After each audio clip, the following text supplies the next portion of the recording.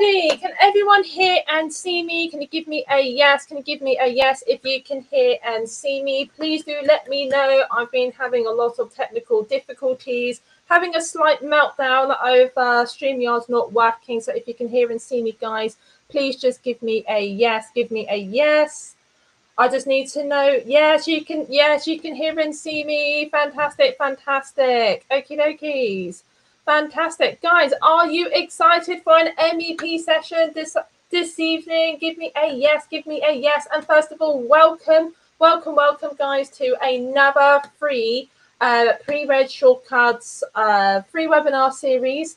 So today we're going to be focusing on MEP. We're going to focus on MEP. So today there will be some questions, there'll be some answers, GPhC style questions. Some questions have come from our new question bank. And we're going to dive into a couple of topics so you can get a real good taster of essentially what our MEP course is all about. So guys, if you are excited, give me a yes, give me a yes. What I'm going to do is that because I had technical problems, I'm going to be on my phone and my laptop at the same time because I'm going to have to StreamYard wouldn't let me upload my slides. I had a little meltdown over it, so I have to share my screen. That means I won't see your comments, but if I go on my phone, I will be able to see your comments. So I'll be able to address it, but I won't be able to pop up your comment like I usually do. Okay? Does that sound all good in the hood, guys? Give me a yes. Give me a yes if that sounds good in the hood, guys. Okay, so I just need to sort this out. Just give me 1 second. Just get it all nice and looking pretty for you. Okay, so guys, can you see this screen? Can you see this screen? Give me a yes, give me a yes, because today is going to be medicines, ethics, and practice. We're just going to dive into some topics, very common areas, essentially, which you can, which come up into the GPhC registration assessment.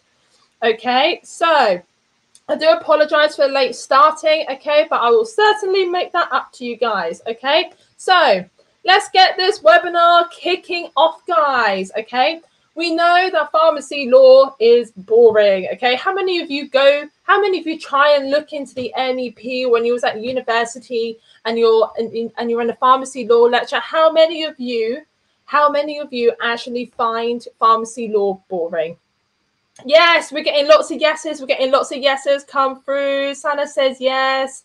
Okay, so hopefully in this MEP session, you're not going to be bored to death, okay? So there's going to be lots of case studies. And of course, if you guys know about what I'm like in the MEP and OTC courses and how I use my fiance, Mr. Gohill, of course, is going to return. So we'll have case studies of the one and only famous Mr. Gohill, okay?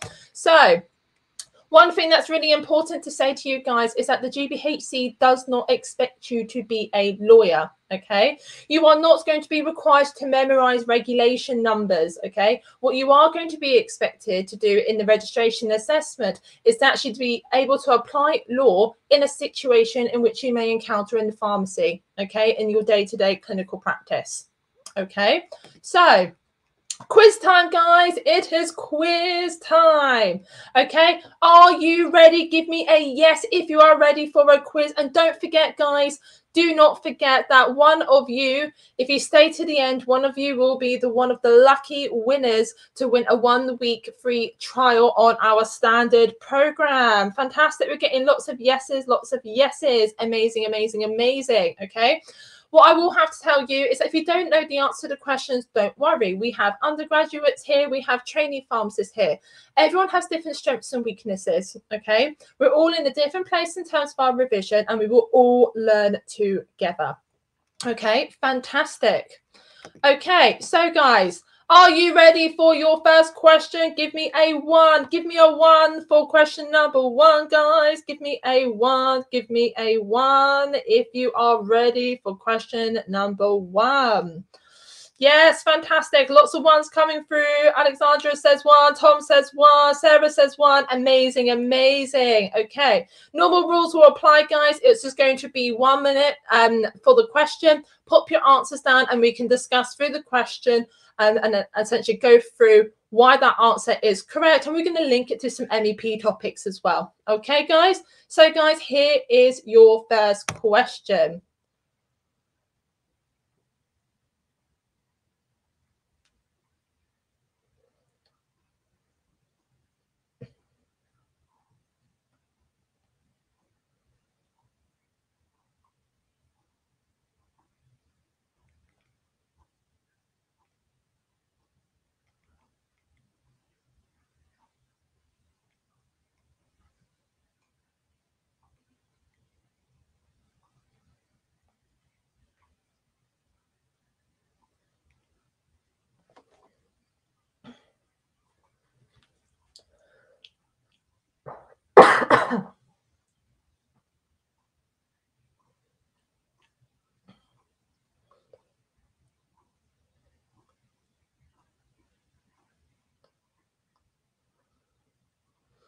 Okay, fantastic, guys. Fantastic, fantastic. We're getting lots of answers through already. Fantastic. Sarah says A, Al says A, Sana says A, Alexandra says A.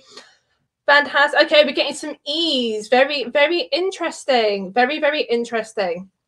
Okay, so essentially, Regulation 200, the question is, Regulation 217 of the Human Medicines Regulations sets out general prescription requirements for the supply of prescription-only medicines.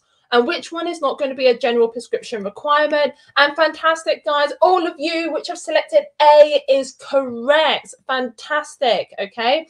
So, of course, prescriptions do need to be written in indelible ink. Indelible ink can either mean computer-generated or it could be literally written in pen, okay? Because, of course, it has been in indelible ink. So if you came across a prescription and it was written in pencil, what could the potential concern be? Okay, not of course it's going to be illegal, but why would it not be acceptable to have a prescription written in pencil?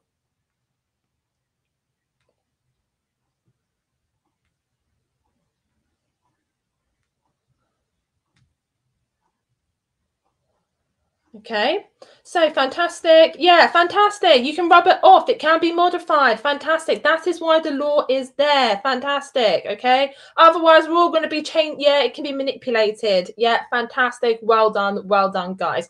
Okay, so Tom says unless it's an EPS signature. Okay, so if you're really going to delve into the human medicines regulations, I believe, if I remember the regulation correctly, it's Regulation 219 of the human medicines regulations, which is in addition to the law, which kind of gives you an update about essentially the signature in relation to electronic prescriptions.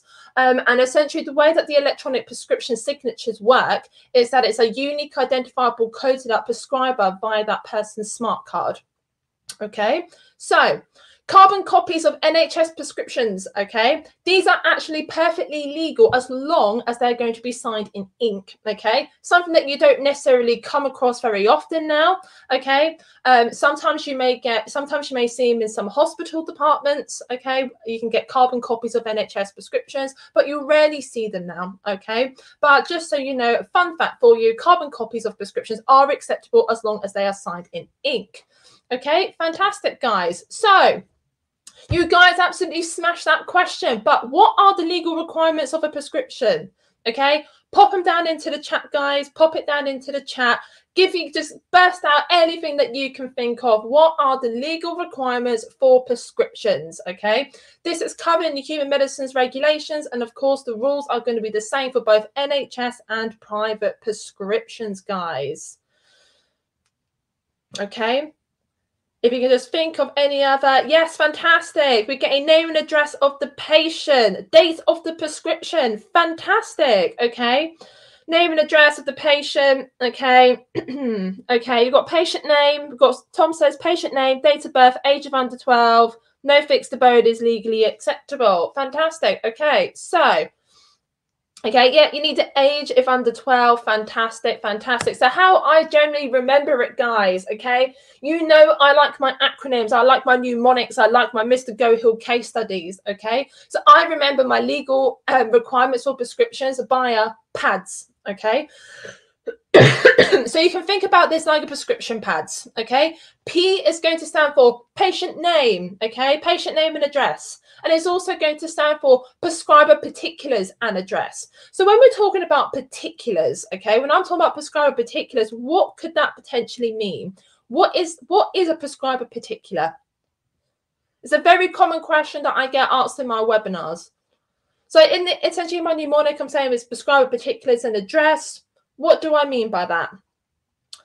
Yeah, fantastic. Alexander says their regulatory body, fantastic. It needs to, the prescriber particulars needs to have something. You need to have details which states what type of prescriber is actually prescribing this prescription to a patient.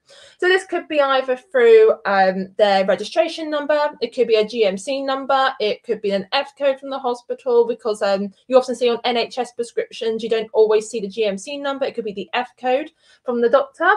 It could be a GPhC registration number if it's a pharmacist independent prescriber. And it's really important that we have the prescriber particulars, because not every professional can prescribe. So guys, for example, can a chiropractor be an appropriate practitioner to write prescriptions?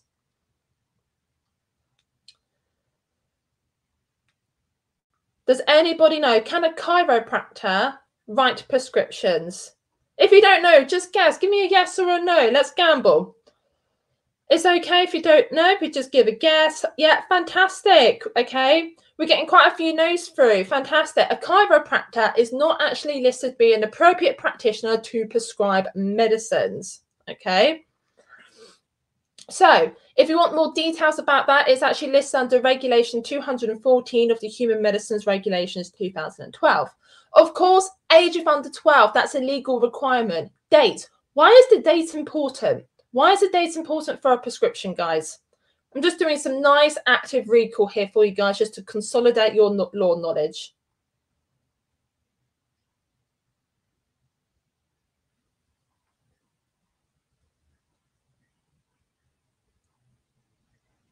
Yeah, fantastic. You're saying about validity. Yeah, to make sure it's valid. Okay. Could be a prescription from 10 years ago. Oh, trust me, I had an owing slip handed to me 8 years ago. It was like, so I hadn't, when I was working I was a pharmacist manager, and I had this lady come in, and it was an owing slip, and I thought, I don't recognize this at all.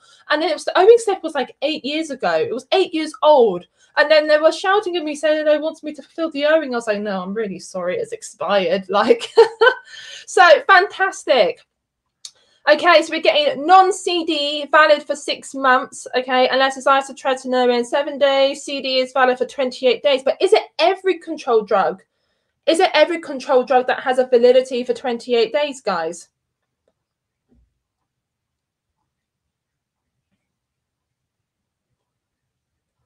So, for example, does Schedule 5 controlled drugs have a validity of 28 days? Okay.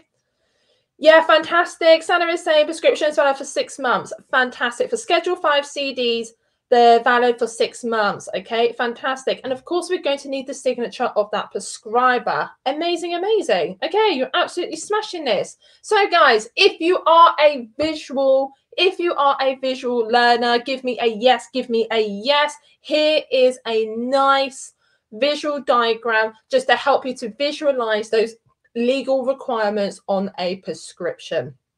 Okay, and of course, one thing that I did forget to mention, no fixed abode is the minimum legal requirement for the details for the address.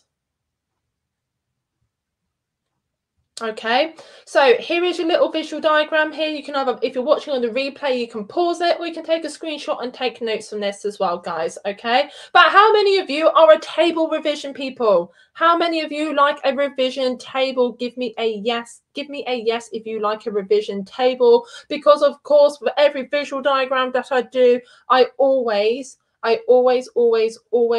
a revision table.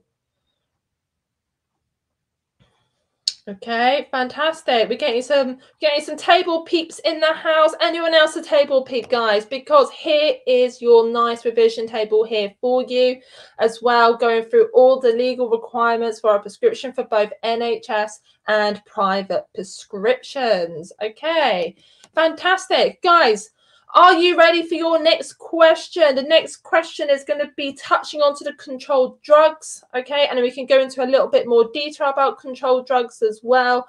So give me a yes, give me a yes if you are ready for question number 2, guys. Give me a yes or give me a number 2 if you are ready for the next question.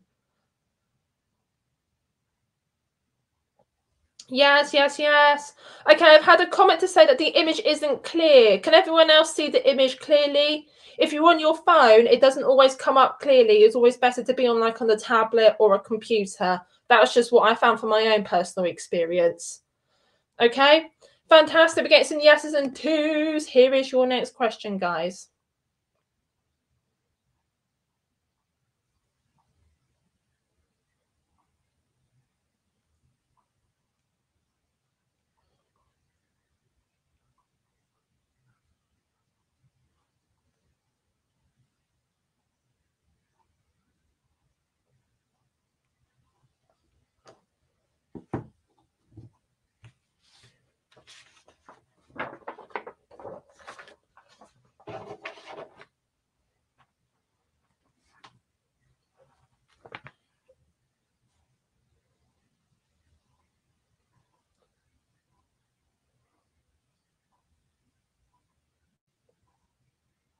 Okay, fantastic, guys. We're getting lots of answers through already. You guys are smashing this. You guys are absolutely smashing this. Amazing. So we're getting some B's. We're getting lots of B's in the house. Fantastic.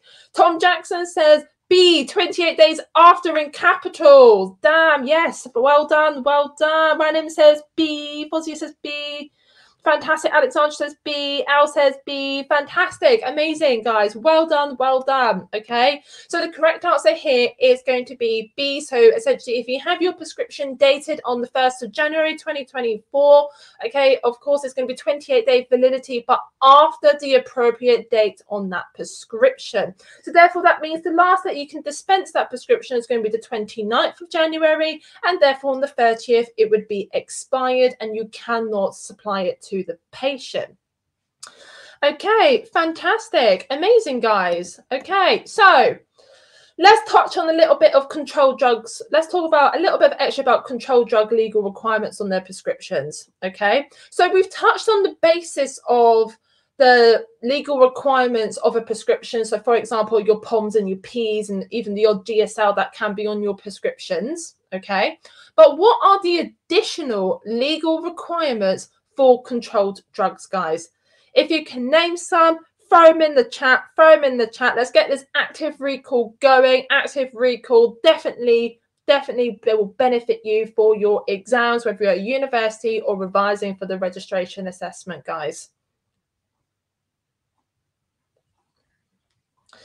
So, of course, we've already spoken about the dates in terms of schedule of controlled drugs.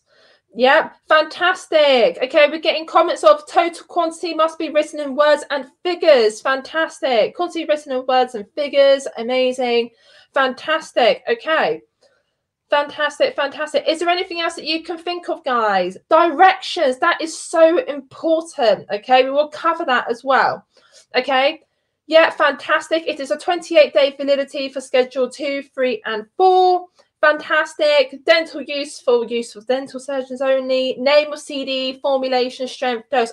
You guys are killing this. You're absolutely smashing it. Well done. Absolutely smashing it. Okay, so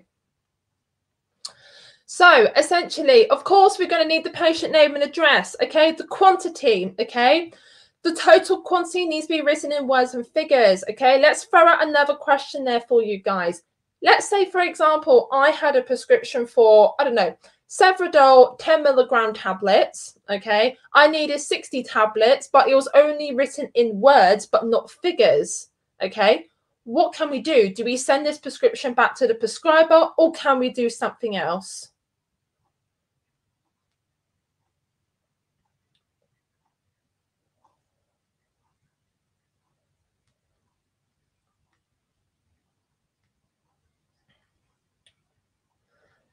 Yes, fantastic. If one is missing, you can add it, but you sign and date it. Fantastic. This is actually called the technical amendments, okay, under the misuse of drugs regulations. Fantastic.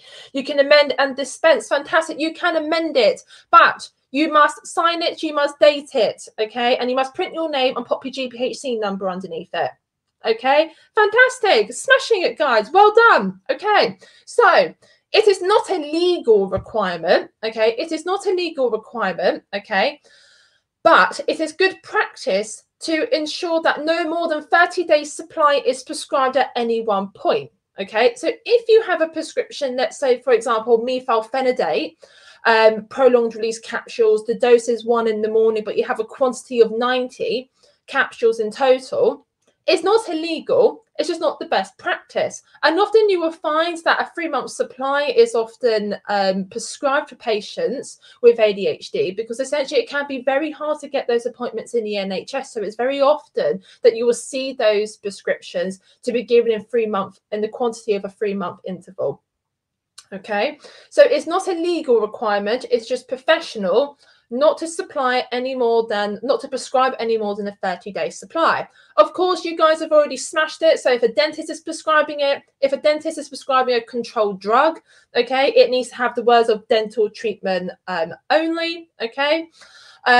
If it's an installment prescription, okay, the directions, okay, you need to have very particular directions for installment prescriptions, and that's going to be a legal requirement. So let's throw out another MEP question out there for you guys, okay. So if we have an installment prescription for methadone, what type of prescription form would you expect that to be on?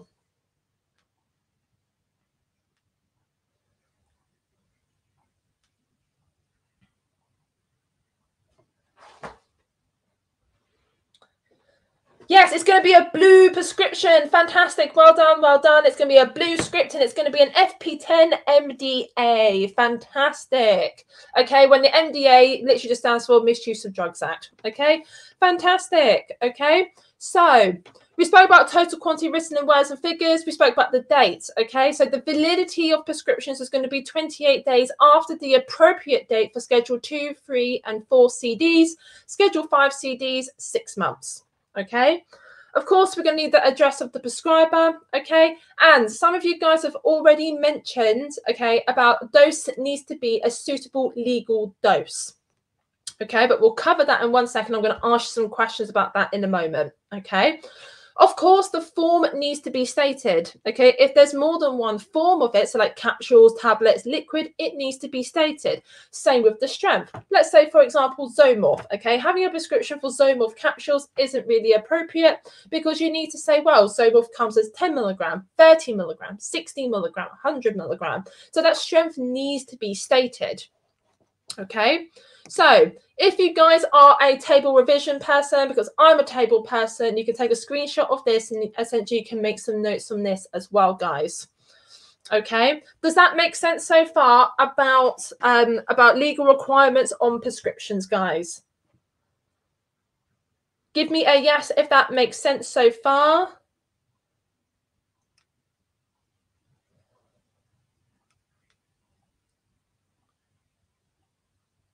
Yes, amazing, amazing. Okay, awesome, awesome. Okay, so guys, we were just talking about legally accepted doses on the controlled drug prescription, but what is a legally acceptable dose on a controlled drug prescription? What does that mean? Because we need to apply this to practice so we can memorize the law to say that the dose needs to be in a legally acceptable dose, but we need to understand what that actually means. Okay, so fantastic. We're getting comments like one as directed. Okay, so I'm going to put a hypothetical situation. Okay, hypothetical situation. If we had a prescription that said it was for Zomorph 10 milligram capsules, and it said to take twice a day as directed, okay, would that be a legally acceptable dose?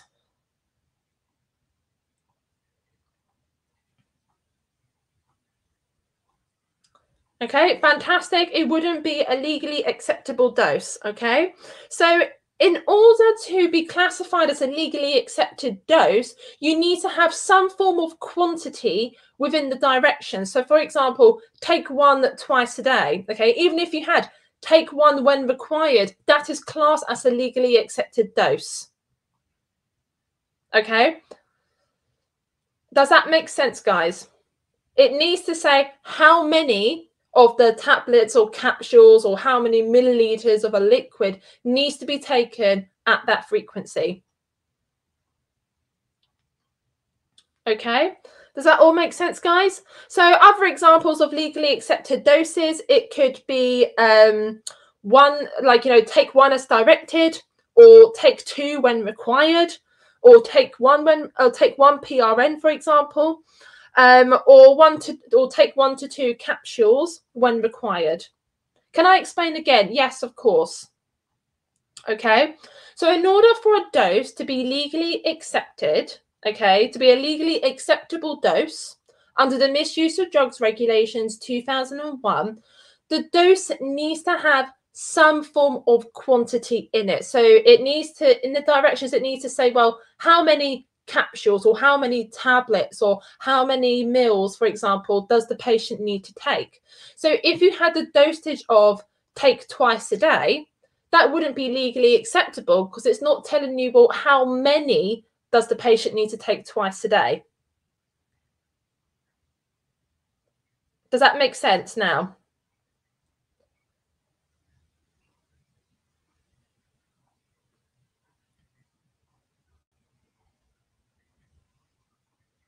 Okay. If that now makes sense, can you just give me a yes or a thumbs up, guys?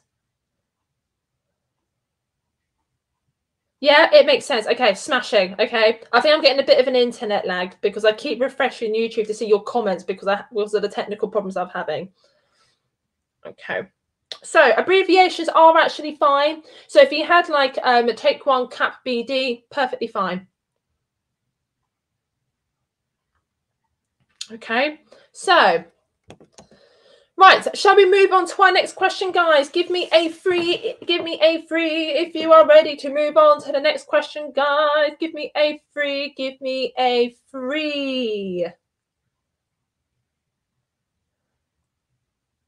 Okay, fantastic. We're getting lots of frees come through, lots of frees. Okay, awesome. Okay, here is your next question, guys.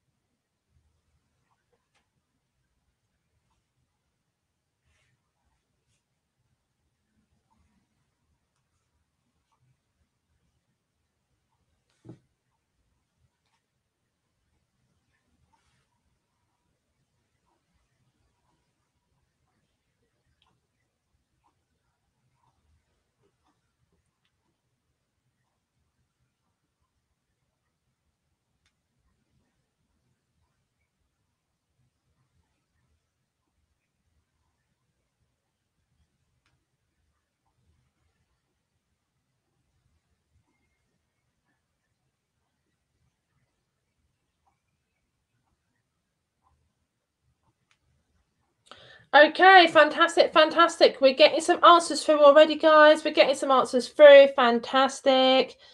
Okay, so we're getting some C's. Okay, awesome. Amazing. Okay, so well done, guys, for all of you who have put C. You are correct.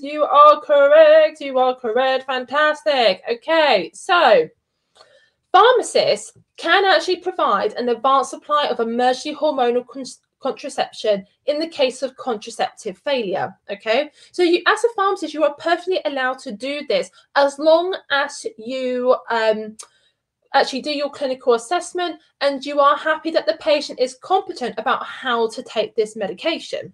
Okay, so moving on to talking about the second option. Ella1 can actually be sold to those under the age of 16. The product license of Ella1 actually states it can be for any women of a childbearing potential.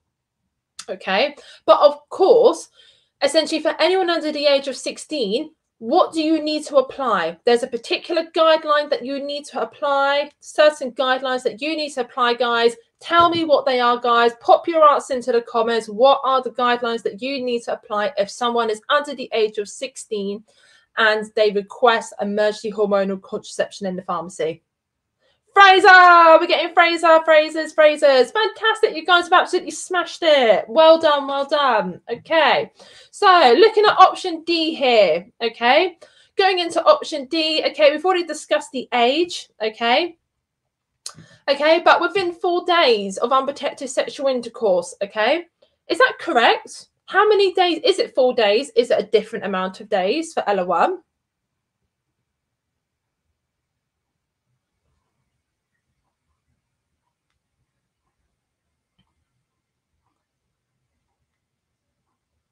Yes, it's fantastic. It's 5 days. It's going to be 5 days. Yeah, well done. You're telling me, Georgina, don't be so silly. It's going to be 5 days. Yeah, amazing, amazing. And what strengths are going to be available over the counter? It's not 5 milligrams. What strength is Ella1, guys?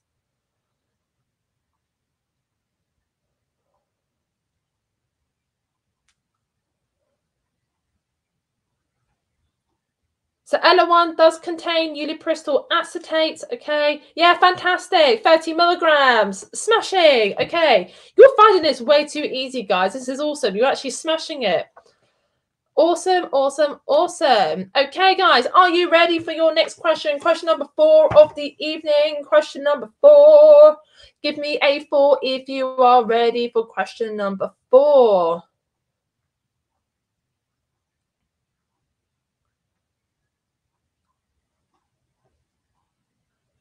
Yeah, it's fantastic. We're getting lots of 4s through, lots of 4s, lots of 4s. Awesome. Okay, fantastic, fantastic.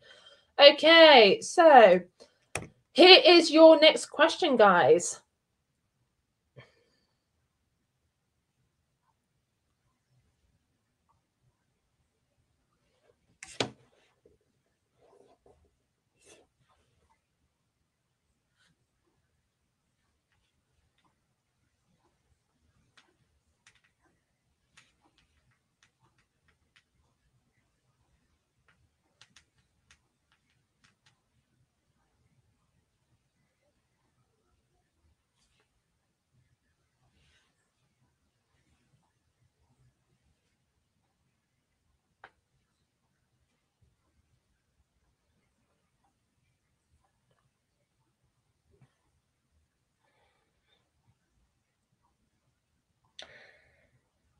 Okay, we're getting some answers through already. I'll give you another about 30 seconds just so we can get some more answers through, guys.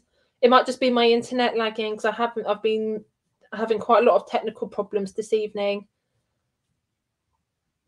Fantastic. We're getting lots of C's in the house. Lots of C's. Okay, amazing, amazing. Okay, awesome, guys. Okay, so if you put the option C, you are correct. Okay, so essentially you're teaching pharmacy students about repeatable private prescriptions, and you have to identify which of the following is incorrect regarding repeatable private prescriptions. Okay, so the incorrect option is of course going to be that Schedule 3 and Schedule 4 controlled drugs are repeatable on private prescriptions. Okay, so why is this not true? Okay, so why is this not true? We thought so Schedule 4 controlled drugs, can they be repeated?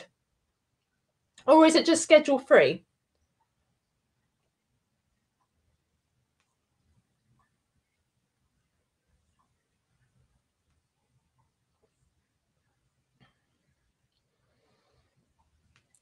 Okay.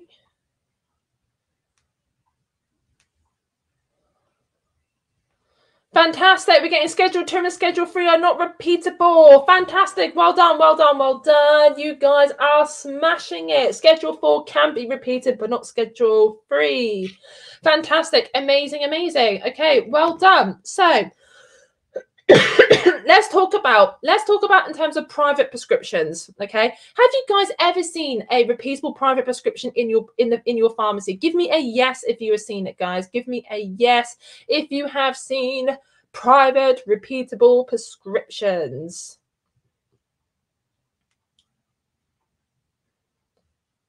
Yes, you have. Mana says yes. Okay, amazing, amazing. Okay, yes. Okay, they're quite common. Okay, yes, we're getting lots of yeses through. Wow, damn. Okay, so essentially, of course, we need to ensure that our regular legal requirements for prescriptions are going to be met.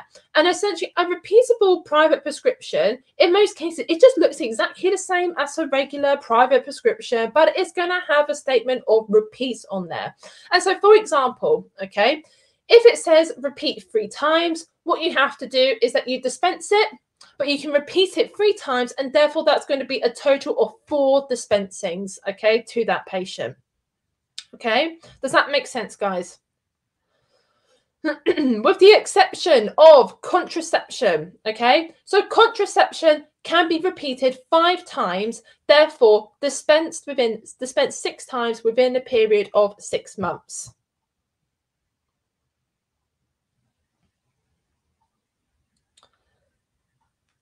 Okay, fantastic. It's all making sense so far. Okay, awesome, awesome. Okay, so what happens when the number of repeats is not stated on the prescription? So let's say, for example, we have a private prescription for naproxen, naproxen 500 milligram tablets, and the dose is going to be take 1 tablet twice a day with meals, and it just says repeat on there. Okay, how many times can you actually dispense this? Okay, and the answer is that if it just says the word repeat, okay, and doesn't indicate how many times that you repeat it, you dispense it the once, okay, then you repeat it the once, okay. So therefore the total amount of dispensing is just going to be 2 times that you dispense it to the patient, the original dispensing and then the repeat. Okay, fantastic. You're all saying dispense twice. Amazing. You're smashing it. Well done, guys. Okay, we've just discussed this about how Schedule 2 and Schedule 3 controlled drugs are absolutely no way, Jose, are allowed on a repeatable private prescription. Okay, so Schedule 4 controlled drugs, they can be on the private repeat prescription. However, the first dispensing must be within that 28-day period from the date of the prescription. After that, there is no time frame afterwards, and that is down to your professional and clinical judgment as a pharmacist. Okay, and the same applies to other prescriptions, so like your other POMs and Schedule 5 controlled drugs. Your first dispensing must be completed within 6 months from the date of the prescription, and then there is going to be no time frame afterwards. But once again, that is going to be down to your clinical judgment and your professional judgment as a pharmacist. Okay, so let's say, for example, this patient let's say, for example, it's been a 12-month gap or a 6-month gap. Okay, you will be questioning to yourself that this isn't necessarily suitable for the patient to be having since they've been so long without the medication. Okay, so how long do we need to keep the prescriptions in the pharmacy? You need to keep private repeat prescriptions 2 years after the last repeat.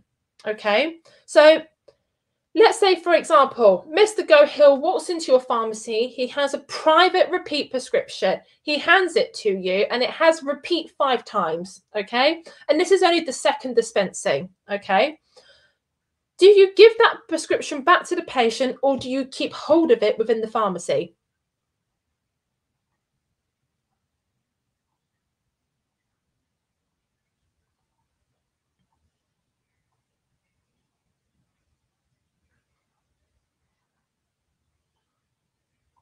Fantastic. You're saying it, give it back. Yes, fantastic. So private repeatable prescriptions, you can hand it back to the patient.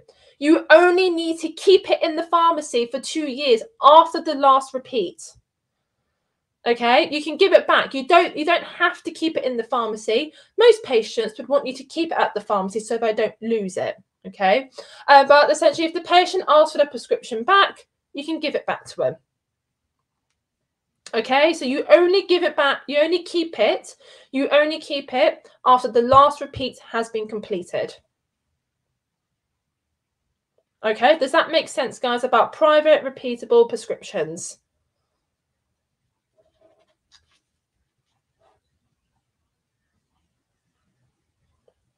Okay, give me a yes, guys, if that makes sense, and then we can go on to our last question of the evening, and then we've got some case studies, and then, of course, guys, don't forget about our raffle at the end, where one of you will be a potential lucky winner to win a 1-week trial of our standard program. Fantastic. We're getting lots of yeses through, lots of yeses. Okay, fantastic. Okay. Here is your last question. We then go on to case studies, then raffle.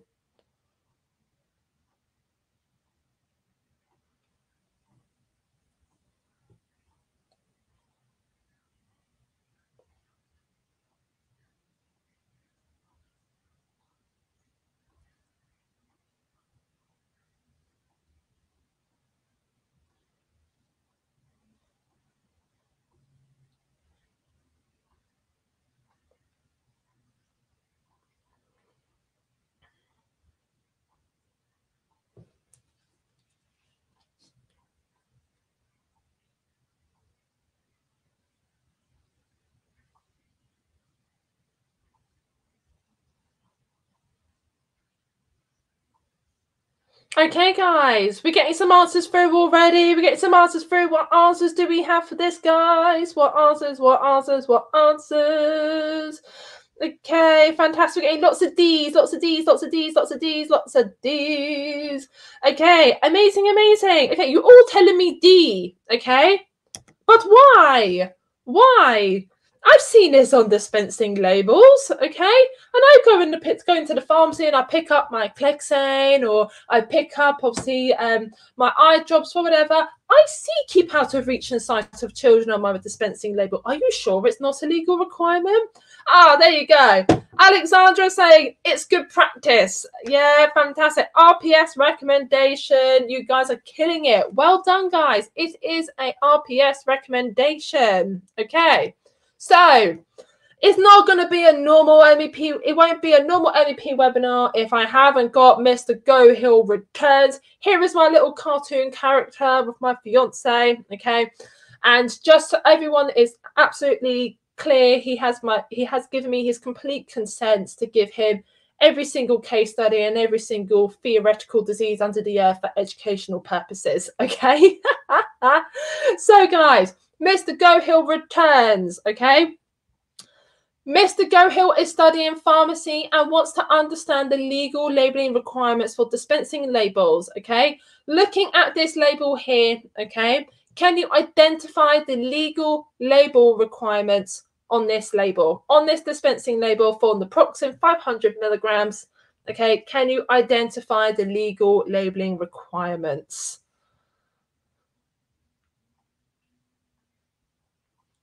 Okay, if you're not too sure, hazard a guess. Hazard a guess is all about applying the information that we have learned and putting it in. It's all about applying that information. Okay, fantastic. We're getting patient name. We're getting some quantities. Okay, fantastic. Okay, we're getting patient name, drug name, dispensing date, date of dispensing, drug name. Okay, fantastic. Okay. Yes, precautions. You guys are killing it. You guys are killing it. Okay, pharmacy name and address. We must have the pharmacy name and address. Okay. Fun facts, quantity is not actually a legal requirement. Okay, so here are your legal labeling requirements. Okay. So I've just highlighted it all there for you. So of course, we'll have patient name, we'll have the pharmacy address, pharmacy name and address, date of dispensing, name of the medicine, directions and any precautions. Okay, so that's a bit of a good visual guide for you guys. But of course, if you like a table and like a revision table, here is your revision table. Okay, so patient name, name and address of supplying pharmacy, date of pharmacy, name of the medicine, directions of use. Okay, and of course, any precautions relating to the use of the medicine. Okay, and of course, you guys have absolutely smashed it out of the park, where in that question you identified that keep out of reach and sight of children is an RPS recommendation, and the same goes for use this medicine only on your skin where applicable. Okay, is that nice and clear for you guys as well about legal labeling requirements?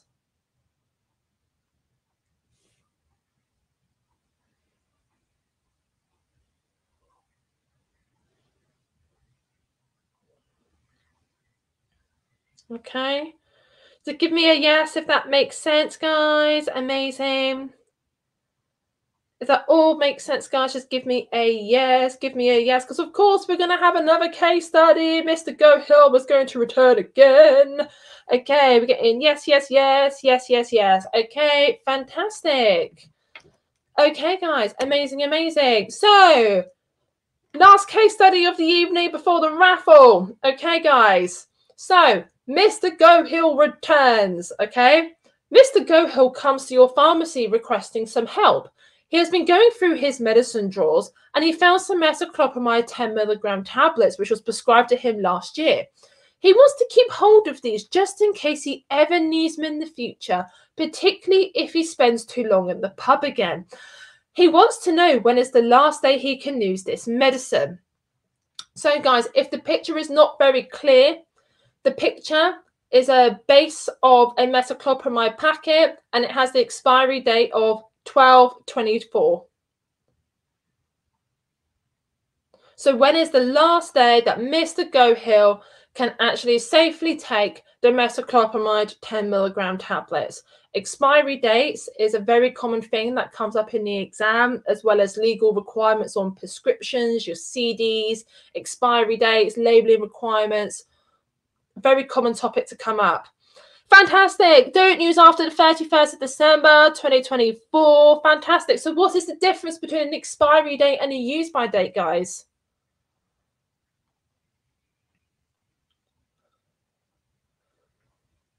What is the difference, guys, between an expiry and a use by date?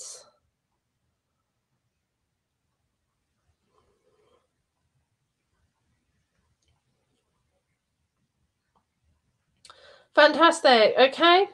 Okay, well done, guys. So essentially, the difference between a use by or a use before versus an expiry date is that a use by or a use before basically means that you have to use it before the end of the previous month. Okay, so let's say, for example, it was a use by the 12th of if they expire, I can't get my words out now. Rewind that. Okay.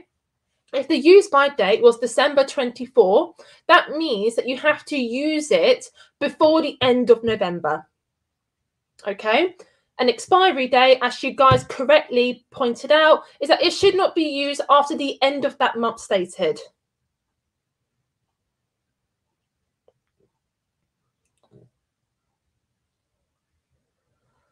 Okay. Fantastic. Does that make sense, guys?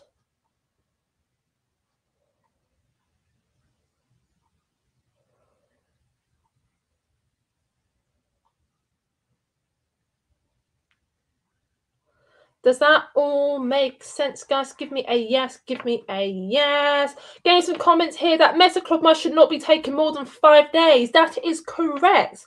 That is correct. But sometimes metoclopramide can be prescribed long-term, although not ideal for obvious reasons. But it can be prescribed long-term for some certain conditions. Consultants can prescribe it for a longer-term period to take on a when required basis. Okay. So I'm getting lots of yeses. Does that all make sense, guys? It all makes sense. Okay. Awesome. Awesome. So how many MEP questions are there in the exam? Roughly. Okay. So it's classed as a low-weighted topic. I can never tell you exactly how many questions are going to be in the exam. It literally depends on the exam writers. And of course, I don't have any involvement in writing the GPhC registration assessment, but I can guarantee you that there will definitely be MEP questions in the exam because it's very important for the day-to-day running, as for the day-to-day practice of a pharmacist, to understand pharmacy law and to be able to apply it in practice. Okay. So, guys, who loves a freebie? Give me a me. Give me a me if you love a freebie. If you love a freebie, give me a me. Give me a me because one of you will be a lucky winner to have the 1 week trial of our standard plan program. You get a me. Okay, guys, I'm going to just so it's fair and you can see who I've picked, I am just going to minimize my screen quickly. Oh, if my computer wants to behave. Okay, keep putting me, guys. Put me. Okay, and I will close my eyes and I click on the comment. Okay, I will click on the comment, guys. Okay, give me a me. Okay, let's get my cursor ready so I can scroll up and down. Okay, guys, who's going to be the lucky winner of the 1 week trial of our standard program? And we have Fatima. Congratulations!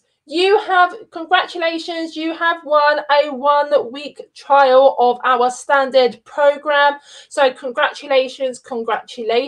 Okay, you would need to email Uma at Pre-Reg Shortcuts. Uma at Pre-Reg Shortcuts to tell him that essentially that you've won this. And then essentially we can sort it out from there. Fantastic. So congratulations. Okay. Congratulations. So guys, okay, if you liked the taster, okay, if you like the taster of today's MEP session, okay, please check out our courses on our website. There is a full MEP course, okay, a full recorded MEP course is included in our standard and premium plans, and we have additional live webinars starting in February, okay. So guys, I hope you've enjoyed the session, okay, really hope you've enjoyed it. So I apologise for the late running. I apologise for being a bit stressed about it, okay, because I went into a bit of a meltdown with technical problems. And although I couldn't pop up all of your comments, okay, I hope I've actually delivered this to the standard that you expected, and I hope you've enjoyed it. Okay, I hope you found it very, very helpful. Okay, guys. So, okay, you're very welcome for the revision session. It's our pleasure, okay? It's our pleasure to do these webinars for you guys, okay? And thank you very much for watching, and thank you very, very much for joining and being engaging. And you're also clever. You're going to smash the exams, okay? Whether you're an undergraduate, you're going to smash your uni exams. If you're a trainee pharmacist, you're going to smash the GPhC registration assessment, guys. You are so clever. You smashed out those questions out of the park, guys, okay? So well done to all of you. Thank you for joining, okay? And I hope you have a lovely, lovely evening. And congratulations to Fatima, who has won our 1 week trial of our standard program. Okay, so fantastic, guys. I hope you all have a lovely evening. Okay, and see you later. Okay, from all of us at Pre-Reg Shortcuts. Okay, see you later, guys. Bye.